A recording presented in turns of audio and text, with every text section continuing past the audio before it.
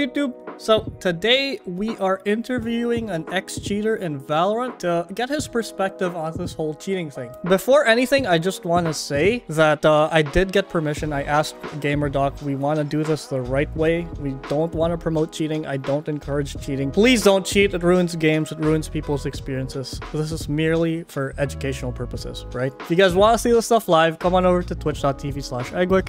And if you do enjoy the content, please consider subscribing to the YouTube channel. So first and foremost, I did ask GamerDoc. He's one of the guys on the anti-cheat team for Valorant. And I asked him what I need to show before actually interviewing a cheater. So we want to look at this tweet by RiotK30. And he says, there's been an increasing amount of cheaters in Valorant who try to hack high-level accounts and rage hack before they automatically get banned to try to amplify a detected cheat or social media account, okay? First things first. This whole thing, it's not a whole point why people hack these accounts is mainly for clout and mainly to boost these accounts. So I'm just giving a heads up that these cheats have already been detected and these cheats will almost 100% get you banned. It's just that the way the cheating, how do I say this? The way the cheating web works is that a lot of them have multi-level marketing pyramid schemes for cheats. So they earn money by tricking you to buy, and after you fold to their lies, the cheats they use in your mat are not detected, but they use a small time window to advertise the cheat before they get banned. Basically, that's what's happening. So a lot of them are playing in high elo games or playing against streamers to promote this cheat so that people will buy it when in fact they get you banned. And either way, you shouldn't be cheating in the first place. Now, just a PSA before we start the interview. Please enable your two-factor authentication or your authentication just so your account doesn't get hacked. We don't want anyone's account getting hacked or anything like that. And the most effective thing you can do, even more than reporting,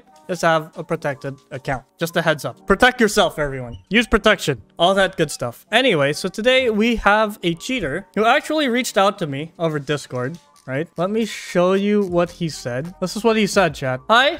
About the last egg vid, I used to cheat in Valorant and still pretty up to date when it comes to cheats and how they work. I thought it might be interesting for eggwick to learn a bit more about this kind of stuff and what Vanguard is actually doing. So again, mainly for educational purposes, we want to see the rationale, the reasons why this guy cheats, why do cheaters do it, how this whole thing operates, and why you shouldn't actually cheat. All right, so I'm gonna hop into a call with this dude. Okay, hello, Mr.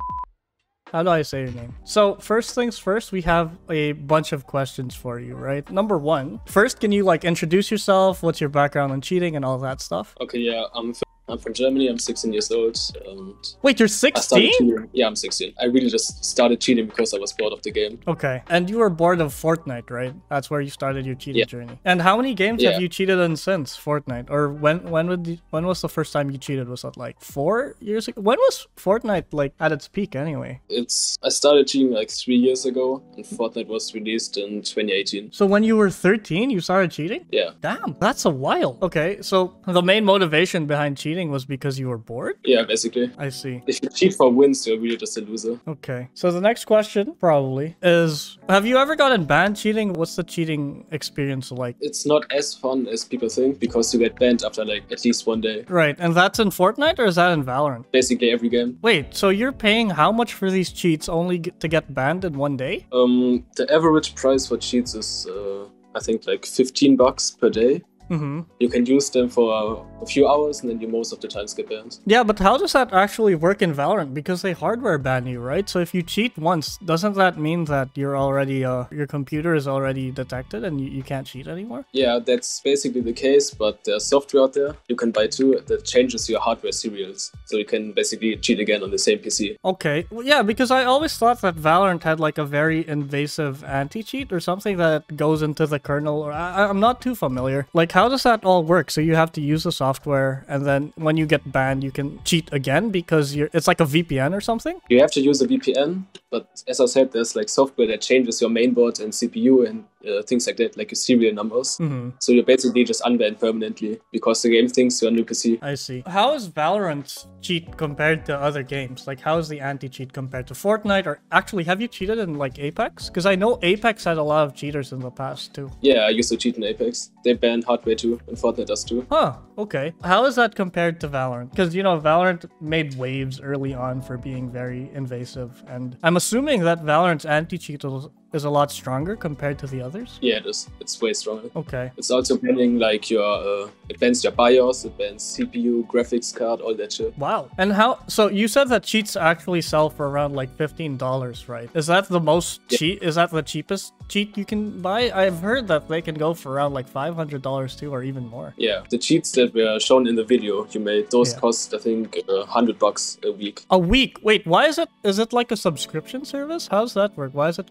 like a week? No, if you pay for example 1 day, you get a key for the cheat, and this cheat just expires after 1 day, so you can't cheat again. I see. Okay. And you said the ban rate is after a day, right? So everyone has to use that software where they change their hardware ID or something, and then they just keep cheating on different accounts? Yeah. I see. And how would you know how long it actually takes to create a cheat? Basically that. You have to have a lot of experience in coding. It takes like 2 years to learn this, and the coding itself also takes, I don't know, like a month or so. Wait, so you took 2 years to learn how to code cheats, and you were 13 when you started cheating. You learned when you were like 11? I started learning coding itself when I was 10, 11, something like that, yeah. I see. So, because I talked to GamerDoc too, and he's like a big anti-cheat person, right, at Riot. He's saying a lot of cheats are like pyramid schemes, and that a lot of people hop in, show off a cheat, and then just dip after taking your money, like they scam people. Well, technically, yeah. Like, what's your experience regarding that? Yeah, almost like 90% of the cheat providers are scam. Really? Either they just send you a detected cheat so you get banned instantly, or they just exit scam, just ban you from the server once you pay it or something like that. But what's recently going on is actually like a lot of rage hacking, right? Like people hack into accounts just to cheat on them, just to boost a specific cheat. Like, do you have any experience with that? Yeah, these people buy the accounts for like €1. €1? Some people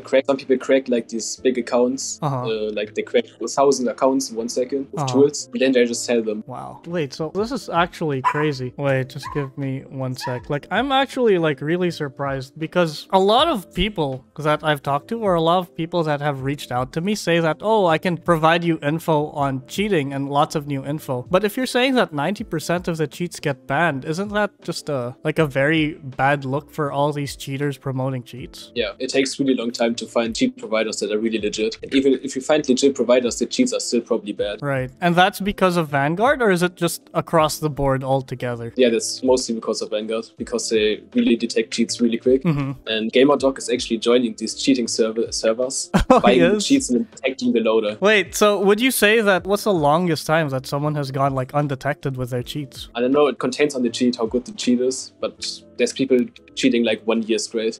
Wait, 1 year straight? And really that's on like the $15 cheat? Nah, you have to code your own cheat for it to be that undetected. The cheats you can buy are mostly banning you within max 1 week. Right. And usually, would you know what type of people are buying the cheat? Like, are they little kids who want to like just rank up, or is there like a specific demographic? It's mostly like 12-year-olds hard stuck and plats that buy the cheats. Sometimes it's content creators, but that's also content creators? Yeah. That's kind of crazy actually, now that I think about it. But let's say, how much of the percentage of the people buying are like young kids who don't know better? I don't know, like 80%. 80%? It's okay. Mostly like 12-year-old kids that can't win a single game in ranked, so they buy cheats, basically. And so that's what they resort to? Yeah. I see.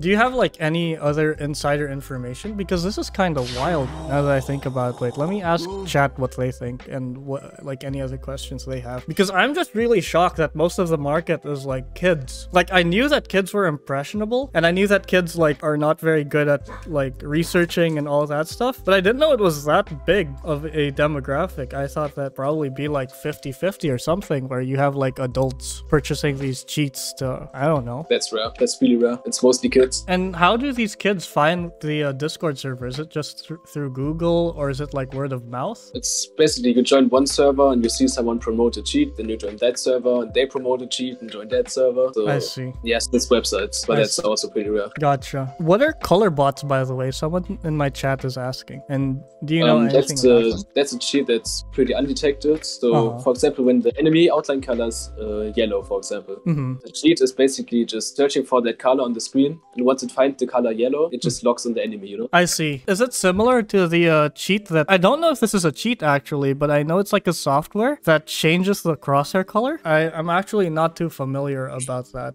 but what do you think? You mean the where you can change like the shape and color and shit? Yeah, and you can like change the skin too, right? I don't really know about that one, to be honest. I see. What do you say is the most widespread cheat right now in Valorant? I would say C1. Someone in your chat just typed C1 somewhere. But yeah, that's one of the few cheats that are actually legit, but it's also a rage cheat. I see. Why do you think cheats are like... Are cheats hard to code, by the way, or are they just easy to code and they just get detected right away? Like, how does that work? It's pretty hard. It's pretty hard to bypass Vanguard. It's really hard. And is it usually... What do you call it? Like, you said it was 1 month, right? Does that scale with how good the cheat is? Like, for example, you're doing a 6-month work on a cheat. Does it usually mean that the cheat goes undetected for longer? Or, yeah, because I'm super inexperienced with this, right? I'm just trying to understand the amount of time that goes into working on a cheat and how do people profit off of it and all that stuff. Yeah, these people mostly paste GitHub, like software. Just paste it, make it a little bit more undetected, like change the drivers and things like that. And then resell them. I see. And what do you think about cheats that are on like a separate computer? Because someone mentioned that too, and how that was not detectable, right? Those are Arduino cheats, like these mini computers for like 20 euros on Amazon.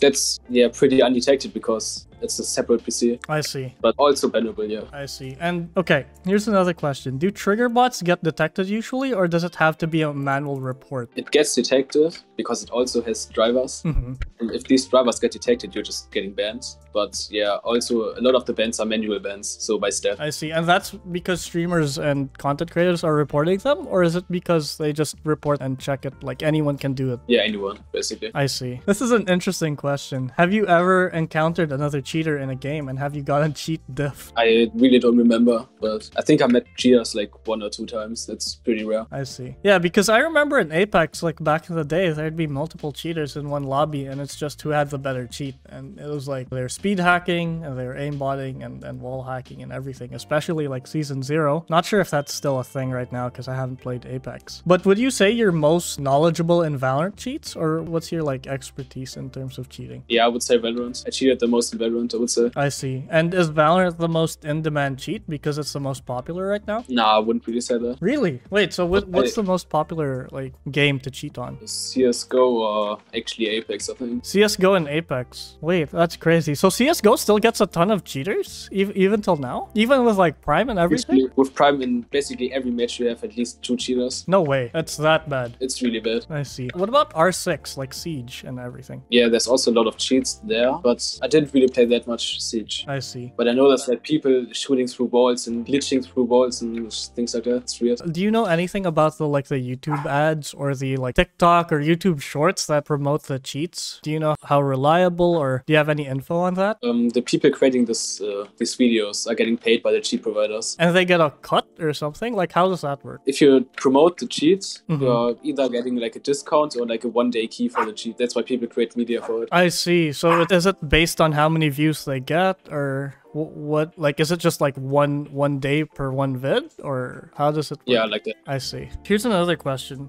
Do you know what ranks cheaters are usually in? These cheaters, if they buy accounts, it's mostly like diamond or mortal accounts. Because really? They want to cheat in high elo, maybe meet some streamers, something like that. I see. But do you get like a lot of low elo accounts who want to cheat their way up to like diamond or plat from silver, bronze, or anything like that? It's pretty rare. I see. So all of the claims that there are cheaters in like silver and bronze are not really a thing. It's happening, but it's really rare. Like, random question, but have you stopped cheating? Yeah, I'm playing it at the moment. Okay, and what was the reason for you to stop cheating? I'm tired of always changing my PC serials and getting banned over and over. And I'm not too bad without cheats. I was diamond 2, I think, without cheats. I see. Did you even have fun when you were cheating and all that? Yeah, it's pretty fun. It is. And wait, where does the fun come from? Like, I just want to understand. Like, is it that you're making enemies mad or stuff like that? Yeah, that's one part of it, but also just it's fun seeing people through walls and just hitting every shot headshot. Things like that. I see. Is that a common thing within the cheating community, or is it just that people cheat one time and then they see that, oh, it's a lot of fun and they keep cheating? Or is it more like, oh, I'll cheat one time, hit the rank I want, and then stop cheating? So what's the most common behavior, I guess? I would say that people are cheating again because you can't even reach your dream rank because you get banned before you even reach, I don't know, diamond or things like that. Yeah, so they're making another account, right? Because the account gets... Yeah. So the main account is never reaching the main rank, I guess. Probably not. I see. Here's another question. Is it easy to unban yourself on Valorant? If you get banned, your account is banned permanently. and the hardware is banned for 4 months. So if you wait 4 months... Wait, only 4 months? Yeah, it's only 4 months, not permanently. Yeah, what's a common like weapon for people who cheat? Is it just a Vandal or Guardian? It's Vandal and Guardian. Sometimes Sheriff, just guns you can one-tap with. Wait, so is it like a big thing in your circle? Do your friends know that you cheat, or do all of your friends cheat? Like how does that work in terms of playing with others? I don't know anyone in real life that cheats. I'm pretty much the only one. But they, like, your IRL friends don't know as well? Yeah. Oh, right. Yeah, I was watching like a cheating vid a while back, right? And do you know how like the aimbot accounts for bullet spread? Because there's a dude like hitting shots mid-air, right? And that's supposed to be like technically a random thing. Oh yeah, that's a cheat, like a feature that's called no spread. So it basically just removes the spread of your gun permanently. Wait, but how does that work? Does it like calculate, do math to figure out where the bullet goes, or yeah? I don't really know that. Oh, okay. All I know is it's removing your bloom in the spray permanently. Let's see. What is the most ridiculous cheat that you've discovered? There's one that costs 100 a week that can shoot through walls and across the map and no scope and all that things. That's pretty incredible. But I'm assuming that got banned pretty quick, right? Yeah. I see. 100 a week though. That's crazy. Yeah, that is actually insane. Do you know if there are any like cheats that can give you skins or anything like that? Or is it really just the aim? It can't give you permanently the skins, but you can change the skins in the game. It's like you're buying the skin with VP, or is it more like it's just an overlay on top of your default gun? Yeah, it's basically overlay. Okay, so you're not actually like spending money, or you're not actually cheating to get VP and actually buying the skin, right? Nah, that's not possible. Okay, let's see. If it's only an overlay, so it's only on your client side, right? So other people, when they spectate you, they won't see the skins. Correct. Okay. Would you know how much profit like you get by selling cheats, or how much like cheat makers make on a month or on a week? I've met some people that made like 50k a month with cheats. 50k? Wait, wow. Wait, and how long does it make those cheats, or how long does they take to code it? If you code them, it takes like 1 or 2 months, but you have to update the cheats because Vanguard also updates. Right. And wait, how does the ban wave work in Vanguard? Like, you know, with Vanguard updating all the time, do they just ban the cheat all at once? Or if one guy gets detected, is it just one guy gets banned and then they detect the other cheat at some other point? I don't really know that, but I know that GamerDog is, as I said, joining the servers and buying the cheats and then looking at the loader. And then detecting the drivers, so the entire cheat just gets detected. Right, yeah, because I actually talk to GamerDog pretty frequently about this, and he shows me like a bunch of forums where they're saying that, oh, GamerDog has already found this out like after a day, so I figure he's pretty fast with it, which is... Yeah, he is. Yeah. What's the longest you've gone cheating without the ban? Wait, I'm not sure if I've asked this actually. I think like 2 weeks. 2 weeks. And how much did you pay for that? That's really rare. I think like 50 bucks. 50 bucks per day? No. Per week. Okay. Still though, it's pretty expensive. Anyway, this has been like super informative, man. Thank you for like coming on and giving us more info about the cheating world. Yeah, no problem. All right. Thank you so much again, dude. I appreciate you. And yeah, talk to you soon. Yeah. All right. Bye-bye. Cheating in Valorant is for babies. Cheating in Jetpack Joyride is for real men. So that was an interview with a cheater. I'm sorry. I was super anxious during the interview. Like, I'm not a great interviewer. I was so nervous. Chat, I just want to say, please don't cheat. Again, Valorant and Vanguard, they're doing great work. GamerDoc is doing great work. And the anti-cheat is very strong in Valorant, as you've heard. Whatever you think of cheating, just think that a lot of these things are scams. If the ethical side isn't enough for you not to cheat, just remember that even this experienced cheater says that 90% are scams, 90% of them get detected. That's it for interviewing a cheater. I want to show because GamerDoc told me to show this, and I've been in chat with him a lot, right? This is the forum for cheaters, and there are so many scamming accusation threads, which is crazy. So this is not a scammer accusation thread. It's a discussion on a well-known established incident related to hypervisor's exit scam. So a lot of people, they'll sell you the cheat and then they'll exit really quick, or that's what GamerDoc tells me. So they'll be like, oh, buy my cheat, buy my cheat. After 1 day, after they receive your money, they all leave the server. You have no means of contacting them. And then they'll try to sell you another cheat under a different name. And yeah, it's crazy. I actually saw like a TikTok. I'm not sure where I saw it, but apparently like this person gave her account to a friend to play on. And then the next time they logged into account, it was was banned. And I was like, damn, that was rough. Because apparently that account had like $3,000 in skins. And all the comments were saying like, yeah, it's your fault because you were account sharing. So just a heads up, do not, please, for the love of God, do not share your accounts. Enable two-factor authentication.